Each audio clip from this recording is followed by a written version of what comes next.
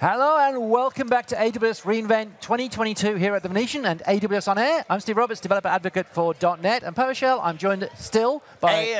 AM Grabelli. I've been here all morning. You know me by now, I hope. I'd hope so. And for this segment, we have a special guest, Ori from Checkmarx. Hi. Please introduce yourself. Tell people a little bit about yourself. Hi, everyone. So I'm Ori, the VP of Product Management for Checkmarx, the application security leader in the market. OK, so before we get into Checkmarx, I have to ask, Steve. The cake. Oh. What's the cake? Yeah, so actually, one of the things that we're going to talk about today is about infrastructure as code security.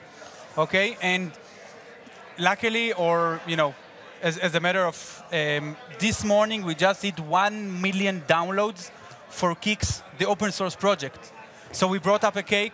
Everybody here can, give it a try. I heard it's great.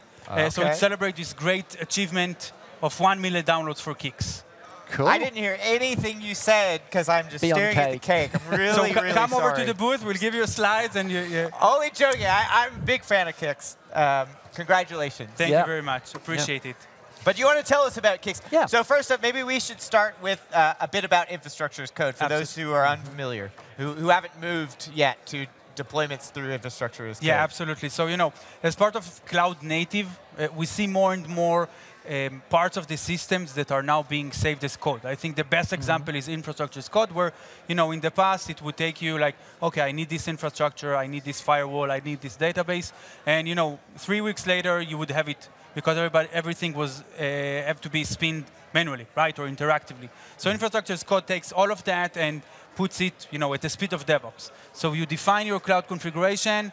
You put it to the tool, whether it's CloudFormation, Terraform, anything, and that's it. You have infrastructure as code as part of your pipelines, as part of your cloud deployment, and that's it. You don't need to worry about your configuration, your cloud infrastructure at all. I mean, this is something that I've seen across the entire industry, right? Is this movement towards getting developers more and more access to things that traditionally developers didn't have access to, like infrastructure, like security, which we're also going to talk vastly important with Kix.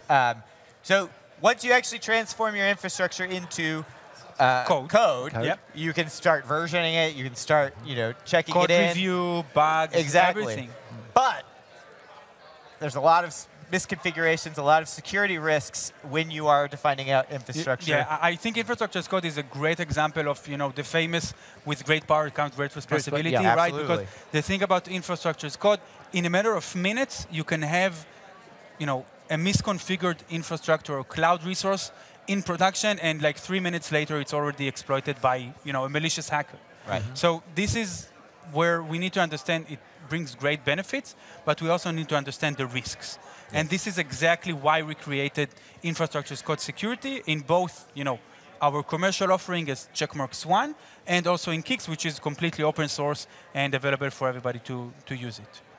I love it.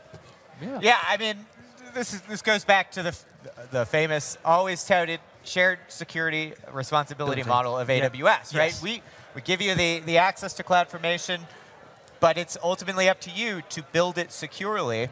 And that's why we love partners like you all at Checkmarx, because you help customers with that security. Right? It's an interesting problem, one I've never actually considered for ISC. I mean, ISC I think of traditionally as like, okay, I'm eliminating the error, the human error of clicking around a console, building infrastructure, and then I forget about what I've actually built. I've never actually considered the security implications of that. Well, you have to, as a human, know what are the security best practices, too, which is something that Kix offers, because even if you don't know them, you're giving suggestions, right?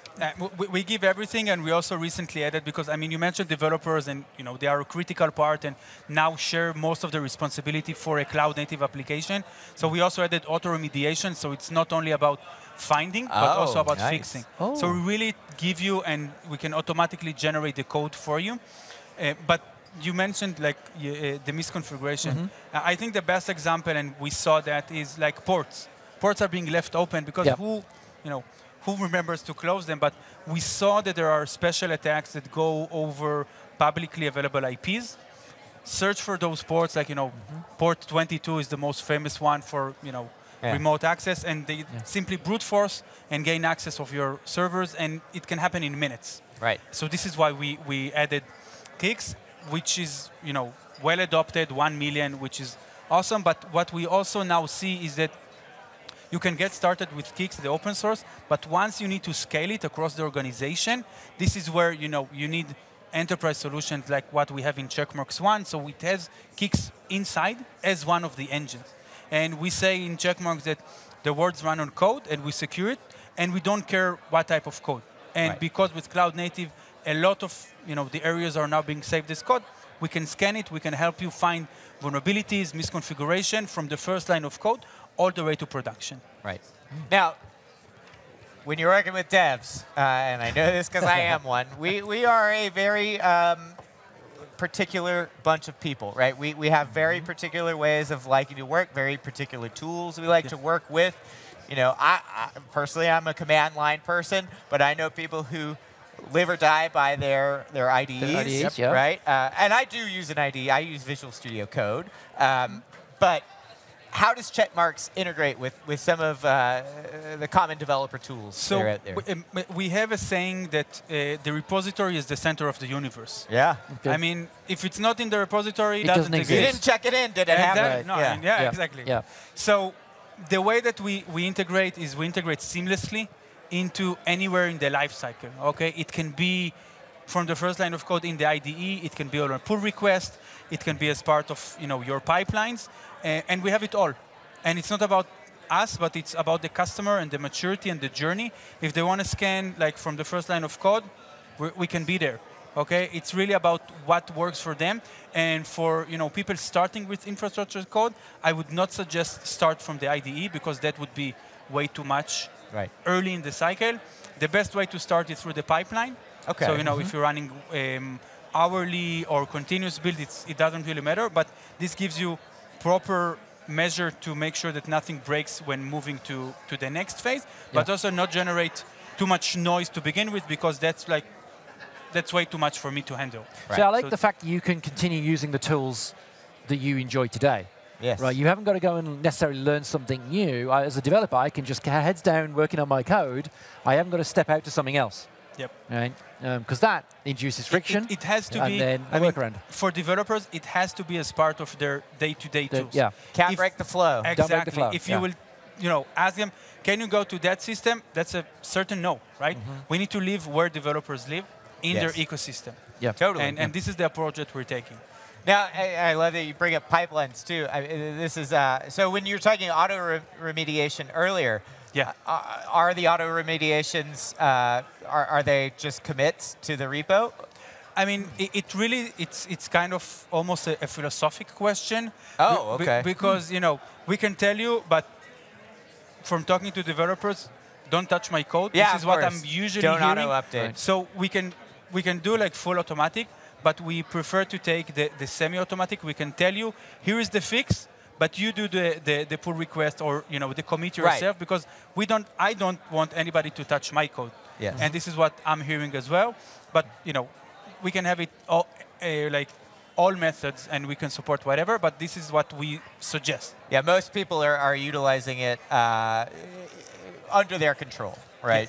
Before they accept the remediation. And I don't even know that it's like, don't touch my code. I think it's more like, I want to understand what's happening to my code before I just and there is also the implication. Let's take like open source. Oh yeah. The remediation is in most cases, or in some cases, is you need to upgrade to the latest version. And it may break everything exactly that you have running. I would not want any developer to come to me. You told me to upgrade to version whatever, and it broke my entire now I need to fix 30 different bugs or regression. So we can give you the suggestion, the advice, and you take it and you do it the way that you want it. All right. I love it. And this is one of the areas I'm super passionate about. Adding security to development workflows, it's vital.